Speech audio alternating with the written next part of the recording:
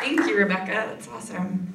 I'm really excited to be here. Rebecca's just given me a greater overview of the projects that all of you are working on, so I'm really excited to show you what I'm involved with and maybe give you some tips and tools for moving forward.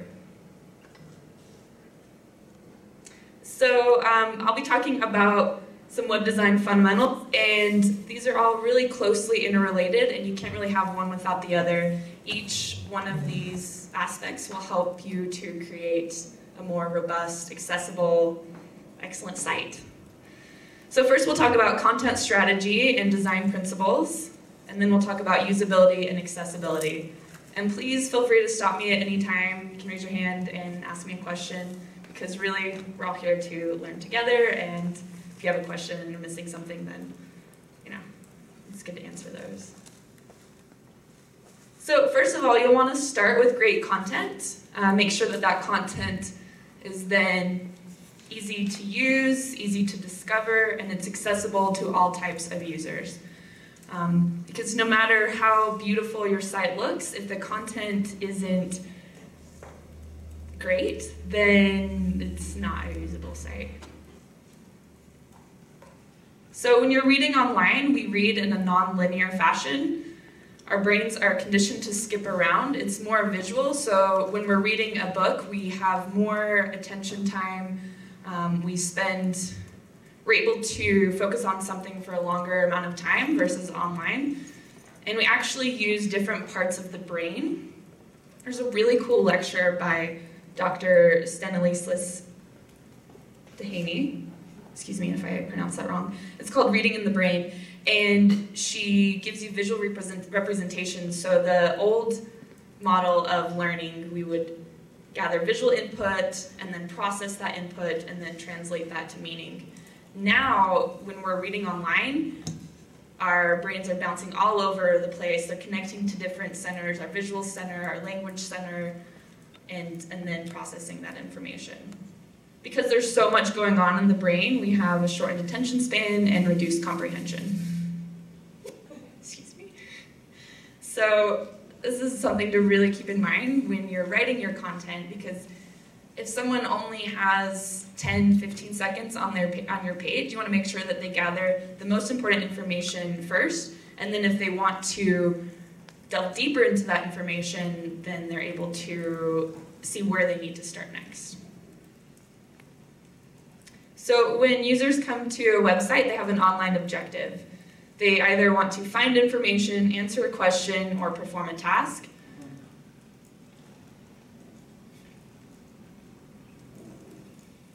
Dave Copeland says in Best Practices for Writing for Online Readers, and this was such a great quote that I just put the whole thing here. He says, "Your writing, offline or online, is effective when readers take away your message. Writing effectively online doesn't mean that every reader reads every single word that you write. It means that they can quickly and efficiently get the information that is most important to them and move on."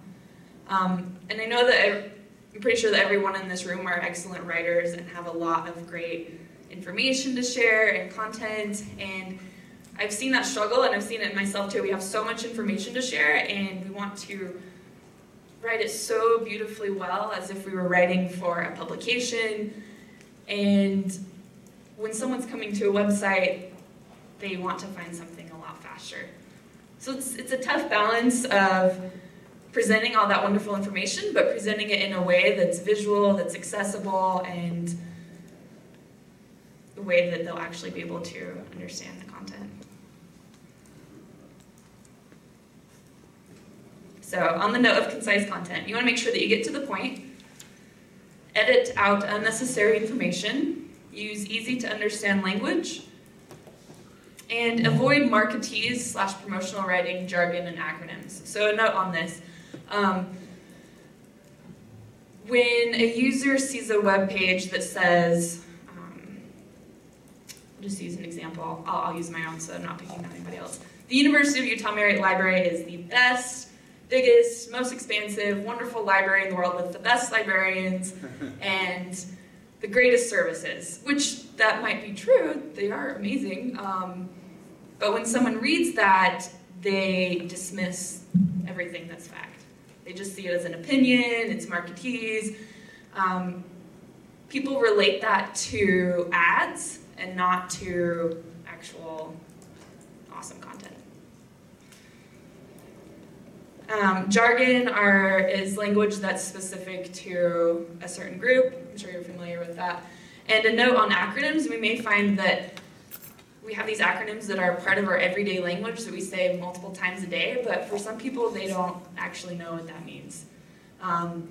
So in our own web pages, we've gone and spelled out those acronyms, even if it's something that seems so intuitive for us.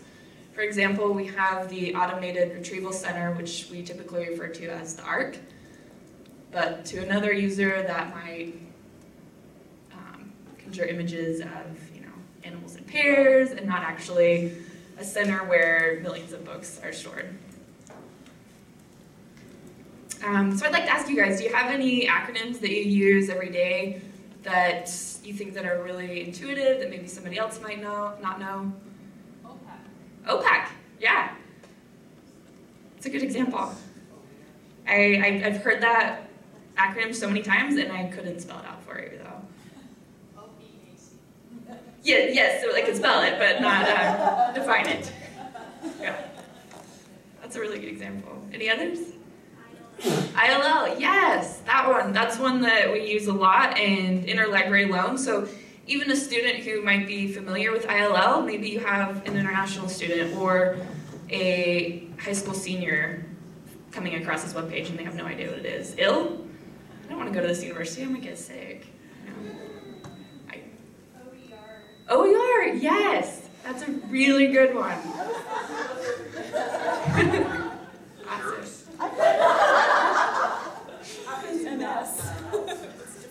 So, on an OER webpage, Open Education Resources. But, so you might want to spell that out and then put parentheses around it, so Open Education Resources, OER. And then if it's on the page a dozen times, maybe then you don't spell it out every time. But you want to remember that when readers come to your webpage, they're scanning, they're picking out bits and pieces, so you're going to make sure that if they only see this one paragraph on your page, that they're able to gain some important information from that. Yeah. I always like ULA and ALA with their roundtable designations. Wow. I never know what any of those are, and I always have to go searching because they're never easily defined. Yeah. I heard someone say lava. Is that the one that you think? Lava? Llama? Oh, yes. Who's putting llamas in lava? No, don't step on that. Yeah. I did see the llama acronym on a poster that my colleague created, and it was the llama president, and I still don't know what llama means, but if I knew that there were a llama president, then I would have told him to run, because it's amazing. So writing online, like I said, it's visual. You want to utilize white space and keep paragraphs short. Because you'll find that people actually spend more time on information that's surrounded by white space because it's easy to see, it doesn't hurt the eyes, they're not bombarded by lots and lots of words. And this was really cool. So online readers, they actually fixate longer on bulleted lists. They actually spend 3 times more time, attention time, when there's a bulleted list. So this was done with eye tracking technology, not in our lab, but in another lab. And they found that, so the red is when they're spending more time looking at the page, so they start to scan, and then once they get to a bulleted list, and they start to spend a little bit more time on your page.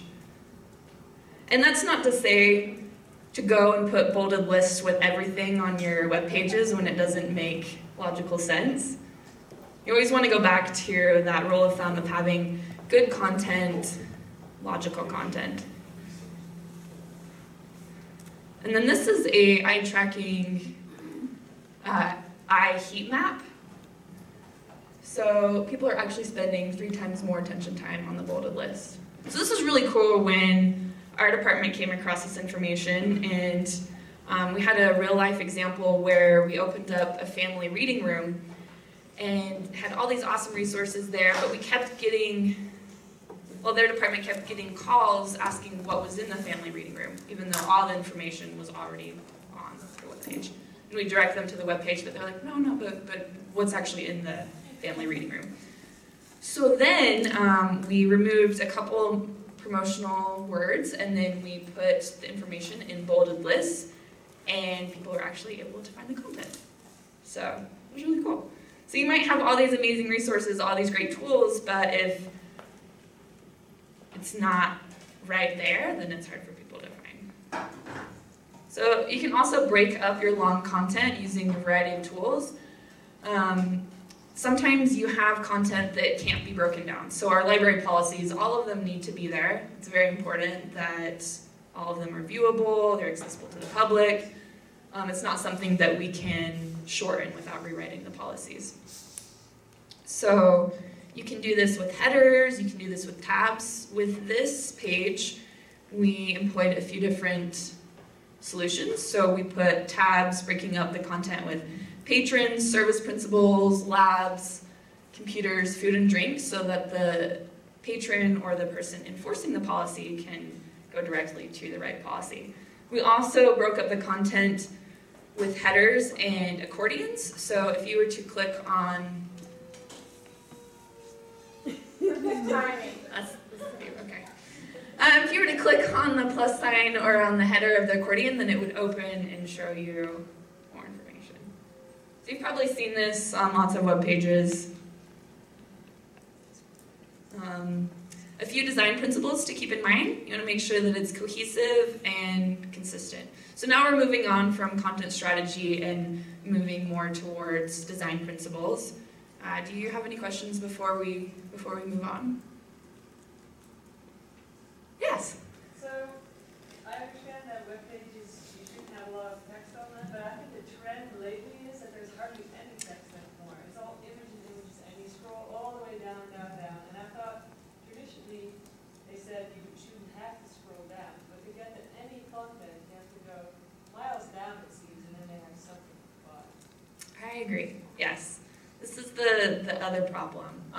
You want to make sure the images that you have add value, and then there's a principle in newspaper design. Before I did web development, I was a journalist, and they said to make sure that your important content is above the fold. So when someone lands on your page, what's the most important content, and have it right up there. And sometimes that's an image, but most often that's some text, and maybe an image explaining that text. So moving away from having lots and lots of decorative images and having images that add value, add content. But the trend seems to be content's hidden. Yes, yeah, I agree with you, and I think that that's a problem.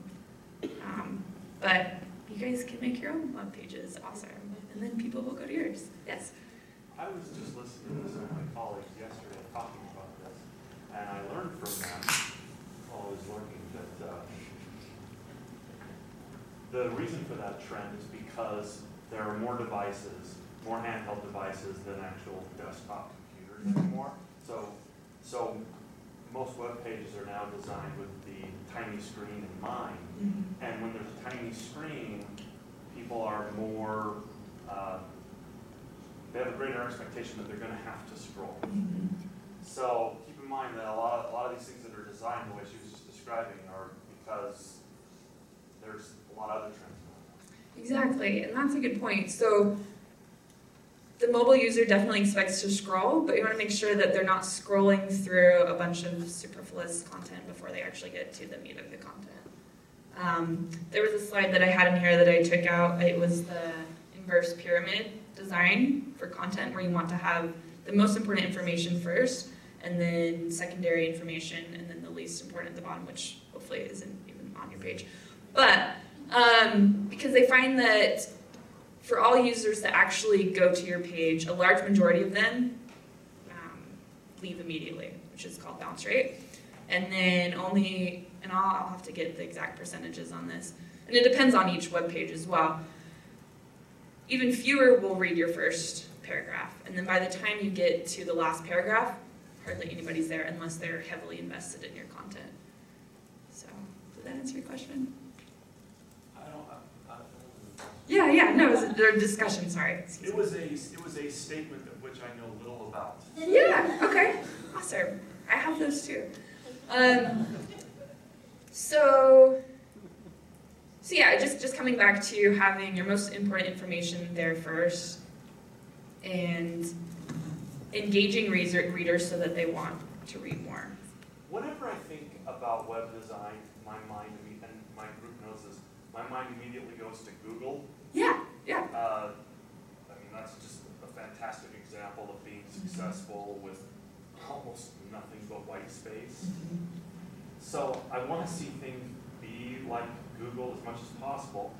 On the other hand, Google is selling something that is extremely simple to understand. You just type something here and you get something, whereas with us trying to sell OER, we feel like we need to teach something on the home page first.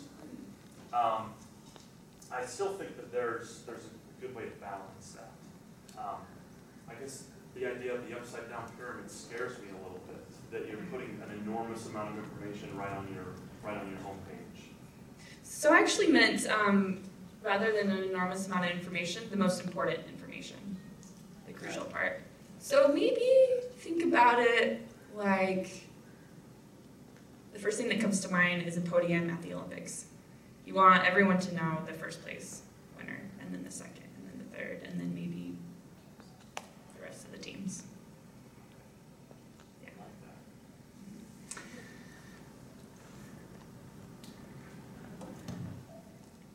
So we'll jump to the second bullet and then come back. So you want to make sure that your images add value and that they're accessible with alternative text and alt tags, and I'll delve more in detail about accessibility in a little bit. But you want to make sure their images are 72 dpi, that's the standard resolution for images on the web. Print materials are generally around 300 to 600 dpi, and that just makes them load faster.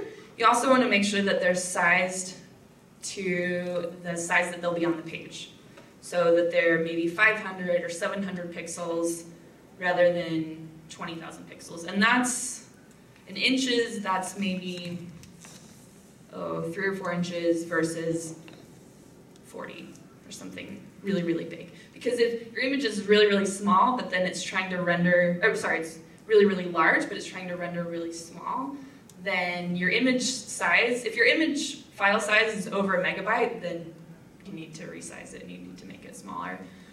That'll make not only your web page load slower, but any web pages that are associated with it on the website. So it's really important that you have small images, but not too small.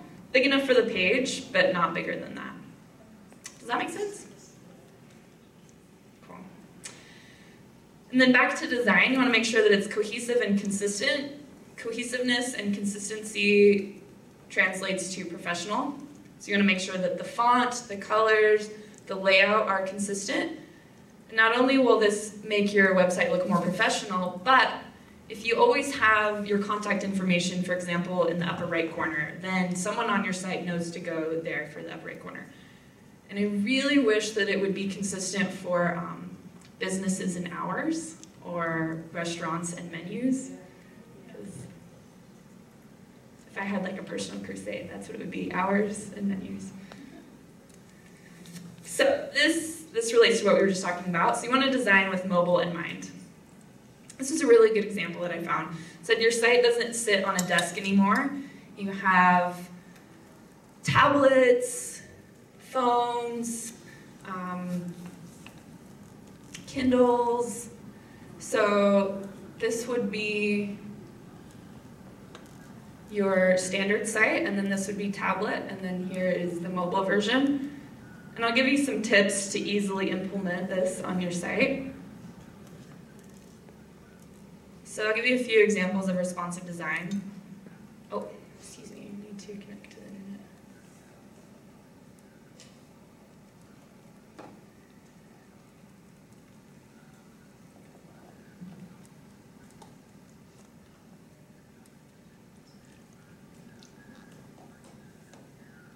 Usually I'm never right, but it gets hidden the size.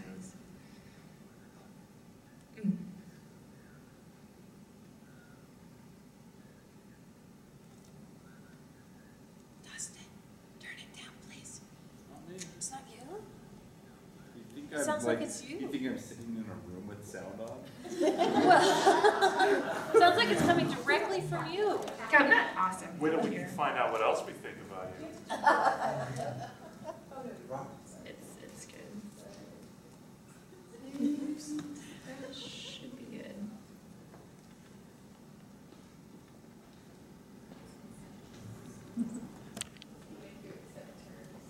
Oh. All right. Look at it. Is it one of the ones where you have to? Yeah. Oh, there we go.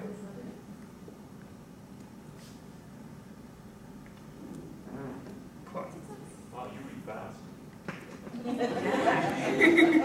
Thanks. I'm on the web a lot. Okay, now we're back. So, here's an example. I really love this example, and not just because it had teal on it, but mostly because it had teal.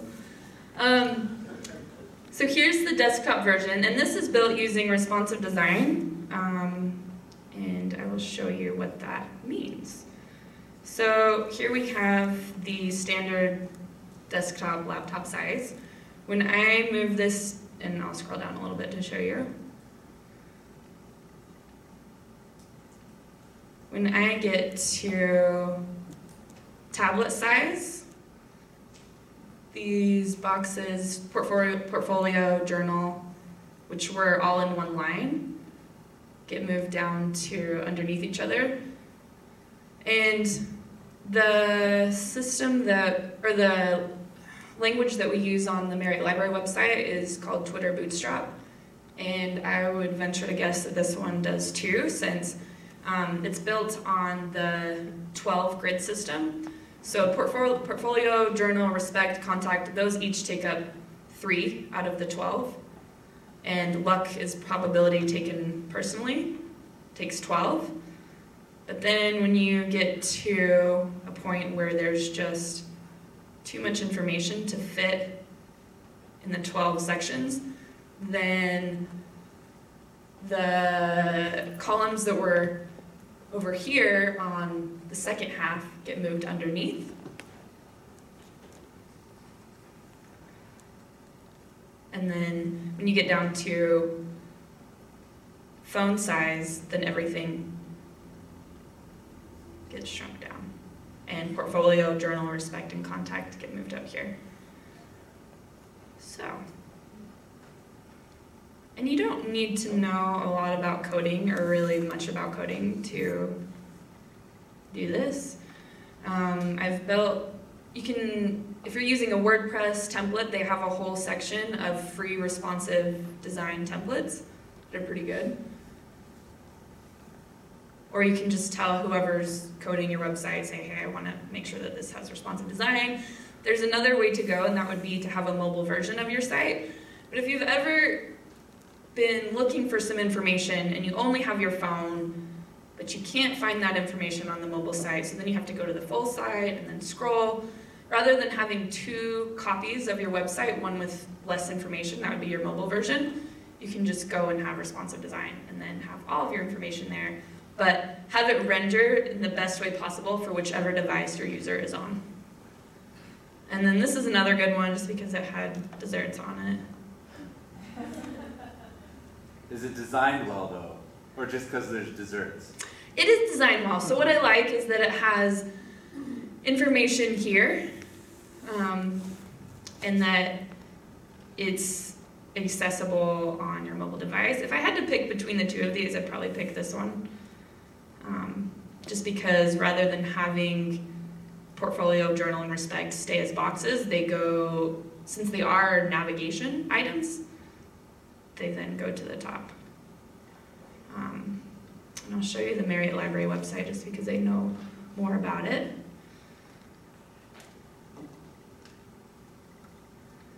So we've also used Twitter Bootstrap. We have a lot of information to present, so it's a little bit trickier to fit everything. But when you get down to tablet size, which should be right here, see how you have the drop downs? When you get to mobile devices, drop-downs don't work very well. So then this menu gets converted. Yep. I was told that's Moaning Myrtle, which made me really happy as a Harry Potter geek. And then everything gets moved down. You also see that these icons, they're font-based. It's called Font Awesome and Fontastic Library, which I think is really cool. So these icons are infinitely scalable so that if you are on a large retina screen, they won't be pixelated, or if you're on a mobile device, then they'll be scaled down proportionally.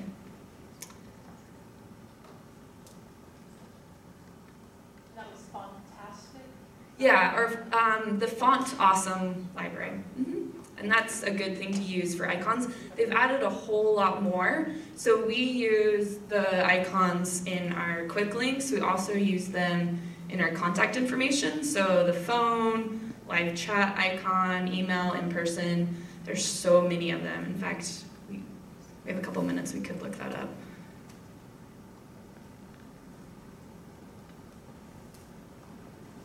They also have a really beautiful website. And all of their icons, they have web application icons, currency, so many, they even have Bitcoin. So, lots of options there. And they're really easy to plug in. You just copy the code for it and then insert it. And the code's really short too. It's great. So this is my cue to pause. Do you have any questions about design principles or responsive design, why it's important? Yeah? So are we just really getting away from, in general, having mobile sites? Is it gonna die? It would be my personal preference that it die. I've found some examples where it makes sense, but it's a stretch. So there was also a statistic that I came across in preparing for this that 91% of all mobile users have their mobile devices within reach 24/7. And that if we design with mobile in mind, then we're better able to access those users.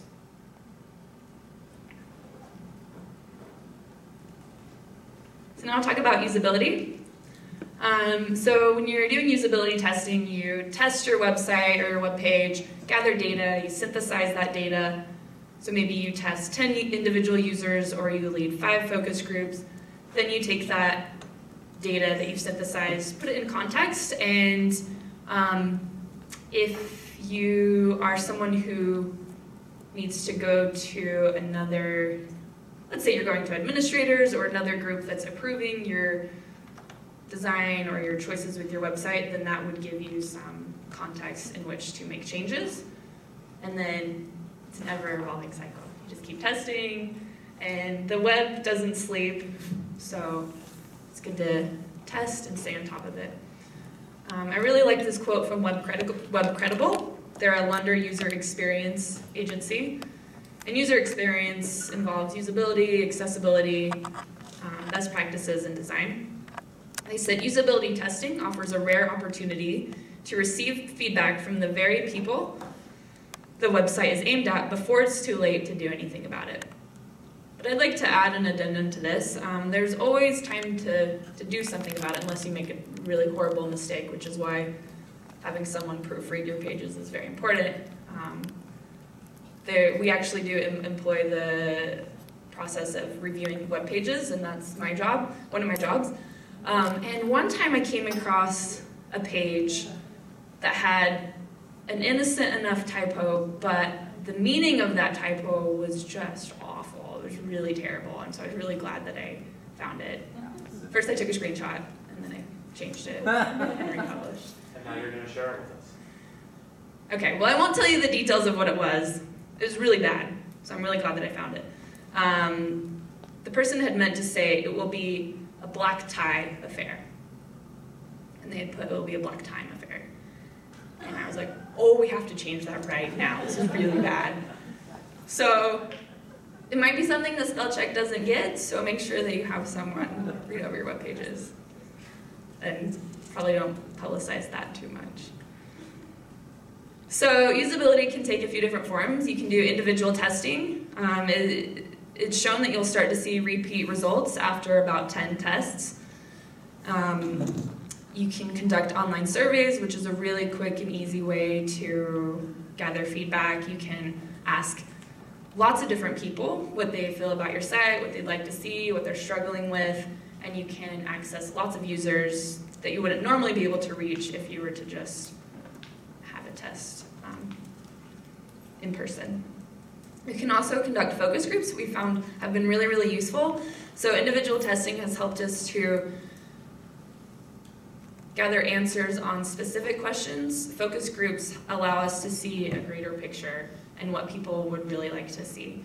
So I run the usability lab at the Marriott Library, and some of the usability testing that we've done, we've brought in undergraduate and graduate students, we've worked with faculty and staff within and outside of the library. And you want to make sure that your participants, of course, are representative of your user group. So when you run focus groups, you can find out how your users utilize the site, ask them about what works well, what doesn't. And this was a tidbit of info that I gathered from someone else at a conference, that you'll find people who come to your user groups, they're either people who really, really love your site and want to spend time helping you to make it better, and you'll also find people who really, really don't like your site. Fortunately, we haven't seen these extremes super well represented in our focus groups, but you might find that that's the case. So when you're designing a usability test, you want to make sure that you're designing tasks that are essential to the site's success. And that could be finding today's hours, searching the catalog if you're a library website. What would be some of the essential tasks that you would want your site to have? If someone were to have success on your site, what would that mean to you?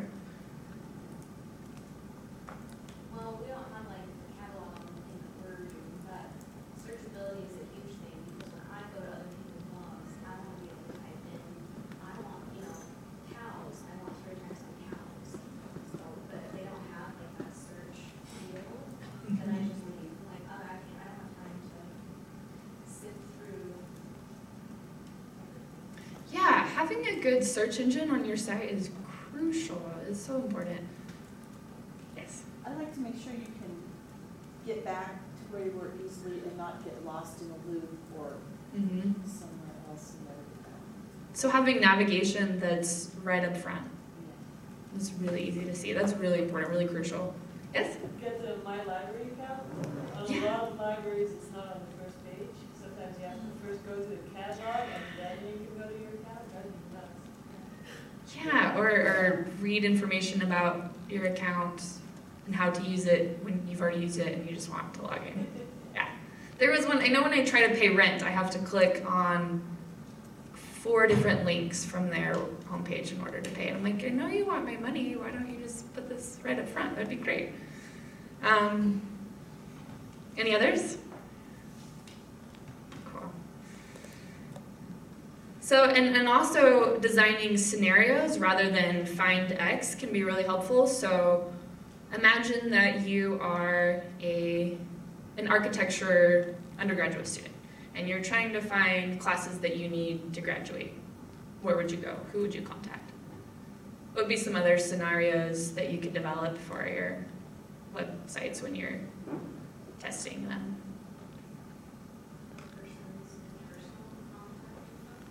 Exactly, yeah. So imagine that you need to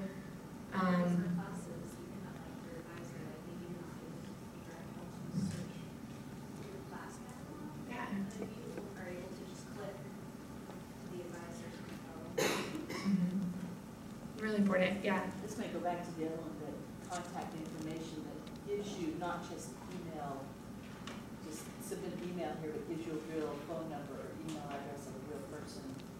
Or you can look through and find the people. It's really frustrating, like it's just, you don't see who you know they work there, but you can't find anything. Exactly, yeah. Having So what we've done on our web pages is when we have, for example, Rare Books, whoever's the head of Rare Books and then someone who would also take questions for that, their contact information would be there. So that the contact information is in context with the page.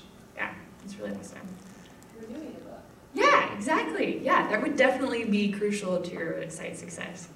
Yeah, having that information right there. And then seeing, the cool thing about usability testing is that you get to see how someone finds information. So we did have one usability test a little while ago where we had, I think about 7 tasks, 5 to 7 is usually pretty good. And for every single question, the user was going to Google for everything. Even though we'd had them open up the library homepage and we expected people to navigate within that web page, but they were going to Google for everything. So it's really important that, and this touches a little bit on metadata and search engine optimization, but you want to make sure that the metadata for your page, the properties, is very up to date and well organized.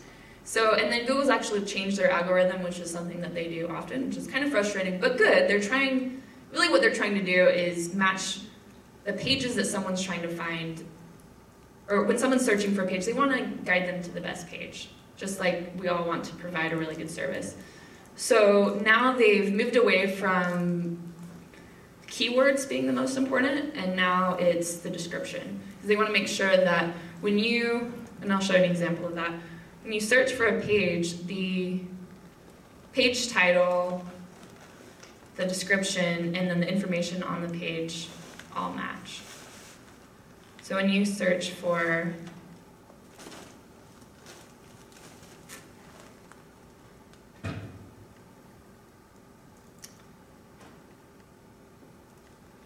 excuse me just a second. So when I search for the Marriott Library, I see a description underneath the page. And this 1 to 2 sentence description is actually something that we've put in our own properties. So if you don't put anything there, then nothing will show up. Or if you have enter description here, then that will show up, which is even worse. So that 1 sentence, the J. Willard Marriott Library provides research tools, and etc. Amanda, I have a question about Yeah. this page actually. How is it that those particular pages, ours, research databases, knowledge commons, research tools, how does Google know to use those? Is it just because they're the most visited of all the pages? Yep, they're the most visited, and they also look at your navigation, and then they take that into account, so you'll see that most of these are in the top navigation. Research tools, collections about the library. But yeah, it is looking for information that is regularly updated, so a page that's published frequently with good updates will come up higher in Google because they see that it's an active page and not an archived page.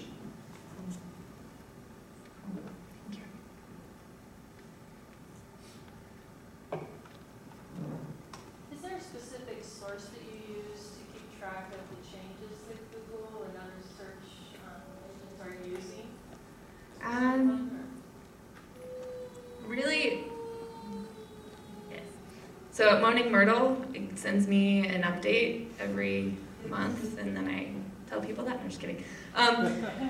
So Google sometimes releases updates and more information, but a lot of the times it's at a conference, I hear about it, or it's through a training. Really it just involves some research and keeping up to date. A lot of the times it's, oh, did you hear that now Google's changed their algorithm, which is kind of frustrating. But if you do your research, then that'll be fine. And really, as long as you're making good web pages with good content that's accessible, that's updated often, then you'll be fine.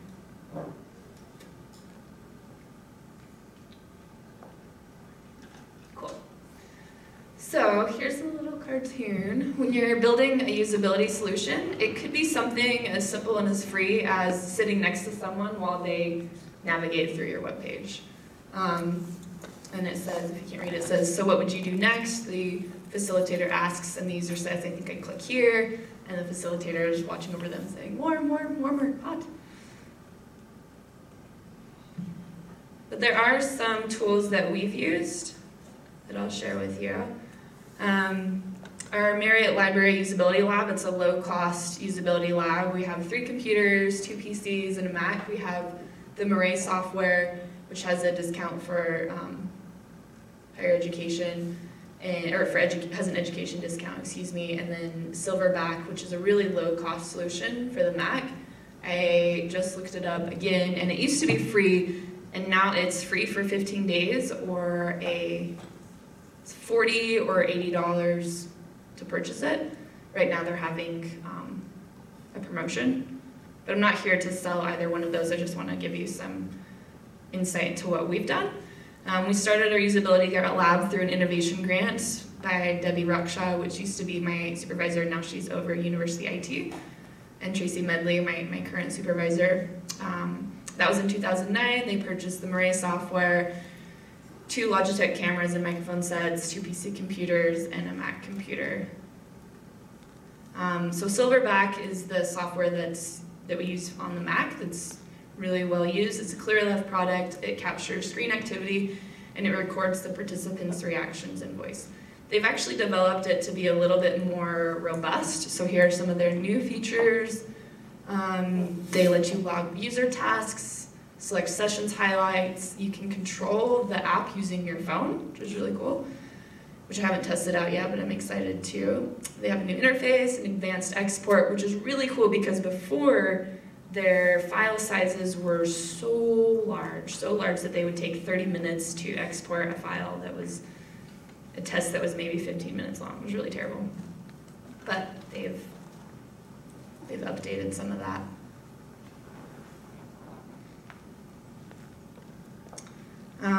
Murray is the software that we use for the PC. It's a little bit more involved. There are 3 different parts of it. There's Recorder, which allows you to test it, Observer, which allows you to watch it, and Manager allows you to analyze the information that you've received. So it's great for analyzing in depth. There's tons of online tutorials, but unfortunately it's only available on the PC. So we also have microphones in our lab that if you'd like, you could have a user talk through what they're doing, which is something that you can do just having someone sit next to you and navigate through the pages. Here's a picture of Murray Manager and what it looks like. So I have all the tests in the upper left, and then I'm able to go through each one and create graphs based on time on task. So if I find that people really, really struggled with task number 3, then that might be something that we'd want to revisit. We've also added eye tracking, which allows you to see where your user is looking. So those heat maps that I showed you previously, those could be generated with eye tracking technology. And then you can utilize that research to guide page and template design. We use Mirametrix S2, and that's because it was the best option for higher education, meaning the best value. It was 1/10 of the price from the next option. It's unobtrusive and really cool. So it's just this little device that sits underneath the computer. It's about that long and that high. And you calibrate it looking at different parts of the screen, and then it's really easy to use. There's some other options where you have to wear glasses and headsets, and so it's a lot easier to use. So that's my cue. Do you have any questions about usability testing, starting up a solution for your web pages? And it really could be just as simple as having someone who's not involved with creating those web pages look at your pages before you publish them.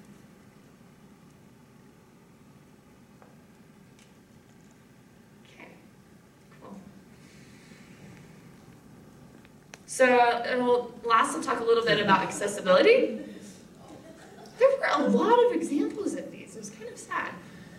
So I think we can all see what's the issue with this attempt at accessibility. So there's a wheelchair ramp, and there's a bunch of stairs. This isn't a skate park? Maybe it is. No, it's not. There we are, sir. That would make a lot more sense. So I just shared some of my, just a few of these. This one on the left is really concerning because it doesn't even start out accessible. Like, there's no way. Or maybe it's a really scary descent. Yeah. And then the one on the right, another example of well-intentions, but maybe they're just not finished. I don't know. So a few things to keep in mind. Someone might have vision impairments or color blindness. They may have a mobility issue, so using a mouse is difficult.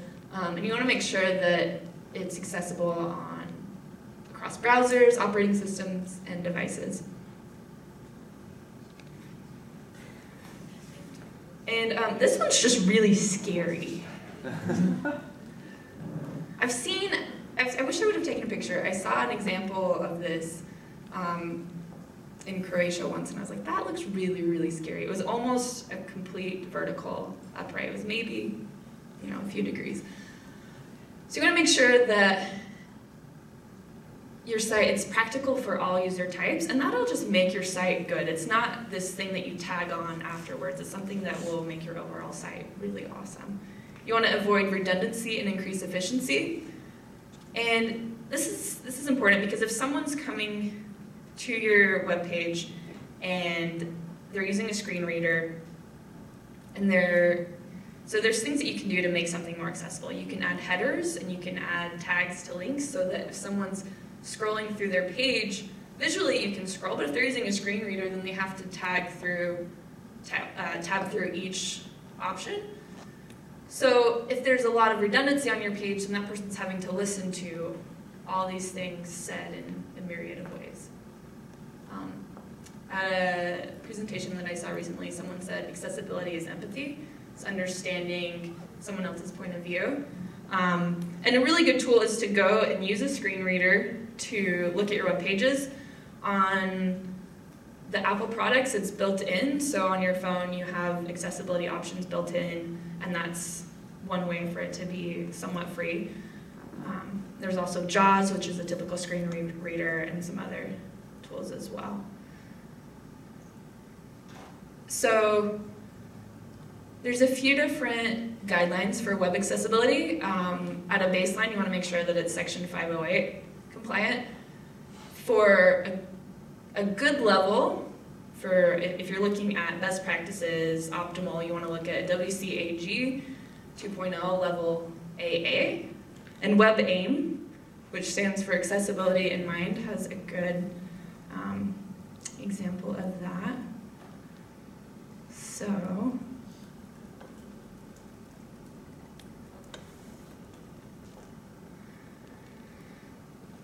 So WebAIM has all these different examples for how to reach level 1, which is level A, and then level AA.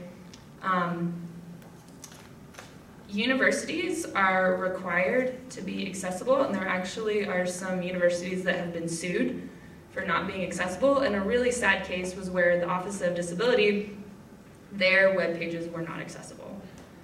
I can't remember exactly which university it was, but it's really important to keep in mind if you are a state site, then you need to make sure that it's accessible, and just across the board. If your site's accessible, then you'll be reaching a greater audience, and an accessible site is inherently a really good site.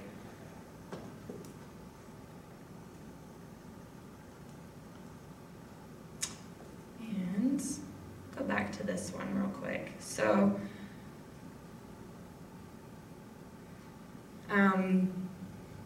excuse me, it's showing me a different view, so I'm a little, okay, all right, we'll go back. I was a little turned around. So there's some cool things that you can employ, and we were actually just talking about this before. I was talking about this with Rebecca. There's a no coffee add-on in Chrome, which lets you check the color contrast for color blindness, and there's also a really easy way to just grab a screenshot and bring it into Photoshop. And then there's also a WebAIM color contrast checker. So I'll show you the Photoshop option, which is really cool. All you have to take is a screenshot, which is really easy to do on a Mac, or you can print screen on a PC. And then if you go to View, Proof Setup, Color Blindness, then you'll see 2 different options. So we've taken our homepage and put it in there, and we've also checked the contrast, which will give you a score, and then the higher the score, the more contrast it has, which means that it's easier to see. So you can view and check the contrast, and it's pretty interesting to see. So the accessibility guidelines are based on these 4 main goals. You want to make sure that your web pages are perceivable. It's available to the senses, whether someone's viewing it or they're hearing it through a screen reader, or they're navigating through it through touch. You want to make sure that it's operable, that the forms, the controls, and the navigation are operable. A note on audio and video. So if you bring your videos into YouTube, not only can they all be on one channel within your organization, but YouTube has built-in accessibility controls. So the play, the pause, those will all be built in. To be really accessible, you would want to make sure that you have a transcript of a video or audio. YouTube will do their best attempt to put the captions on, but sometimes they're a little funny and not quite accurate. And you want to make sure that, of course, it's understandable, and that goes back to making sure that your content, your interface, they're understandable. And robust means that it can be accessed through a variety of ways, including assistive technologies. Do you guys have any questions about accessibility guidelines? Do Yeah. you have any specific recommendations for making a tablet more accessible for a user? Yeah, so I would definitely first start with having a responsive design, because then that will make sure that your drop-down, if you have drop-down menus, that they're converted to radio buttons. Because it's really frustrating. Well, I think some tablets do okay with the drop-downs, but phones don't, and it's really frustrating to be on a site that doesn't have any other options besides the drop-downs, and you can't even navigate to a page otherwise. You would also want to make sure, of course, that your most important content is at the top, and following these general guidelines that WebAIM puts out would help you be accessible not only on the tablet but on other devices as well. You want to make sure that your images have alt tags, they have alternative text, so what is the information that someone who is a non-sighted user, what's the information that they would need to have so that they're not missing some crucial information. Also having, there's so many different things. You want to make sure that your links are in context and descriptive. So we definitely want to move away from any links that say click here, because because using a screen reader, you can just tab through all the links. If they see all these links that just say click here, click here, then someone wouldn't be able to find which link they actually want to find. And that also makes your content scannable. So if someone's scanning your webpage and they just see click here, then it doesn't give them an idea. If I want to find hours or contact information, that I'm able to find hours and click on that rather than find our hours here and there's just a link. Yeah, there's so many things, and it's cool because I really like this presentation because they're so interrelated that if your site has good content that's concise and scannable and is tagged properly, then that'll make it accessible. Do you have any specific things that you're concerned about? I was actually thinking how to format a physical tablet to be most accessible for someone who is visually impaired or some other impairment that they may have. We're looking at potential visual impairment as well as physical impairment, and so we know that there are some built-in properties within tablets that allow for larger icons or for specific things. So I was just wondering if you had any recommendations for that, because we already have the content in mind we're putting on the tablet. We just want to make sure the tablet is as accessible as possible. So we're getting a keyboard to make it accessible in that way as well. So I was just wondering if you had any other recommendations. That's really cool. Yeah, the keyboard definitely, and then the controls. Are you able to manipulate the controls on the tablet? We believe we will be, but we're not totally sure. We haven't purchased the items yet. Yeah. I know that Apple products have built-in accessibility. I'm not sure about Androids, but I would hope. And I imagine there are some out there as well. Yeah, that's really neat. I'd love to talk more about that. That sounds really cool. Yeah. So in summary, I'm going to make sure you start with concise content, which I feel like I've really drilled that one in. Design with mobile in mind, since so many people are coming with a mobile device. Conduct some usability testing, which could be as simple as someone just using your site and you watch them, and you want to make sure that it's accessible. And here's my contact information, amanda.crittenden@utah.edu, and I'm with the University of Utah Marriott Library. So I think we have a couple more minutes if you guys have any more questions or anything you want to discuss. We have 15 minutes to lunch, so we can take a quick break in 5 minutes. Sounds great. And if any of you have questions as far as being a team, call Amanda over to your team if you don't want to ask questions with everyone listening. Yeah, exactly. Yeah, I'll be here through lunch, so thank you.